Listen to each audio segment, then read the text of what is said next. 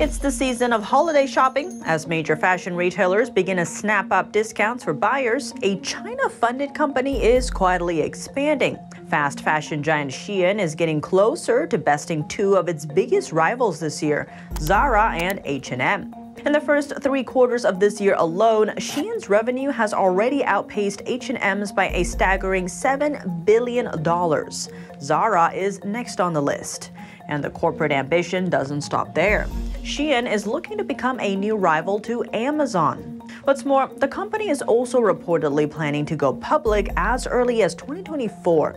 But to get there, it has to bypass a string of hurdles from U.S. regulators. Shein has been facing pressure from lawmakers over allegations of unethical labor practices against the Uyghur minorities in the Xinjiang region.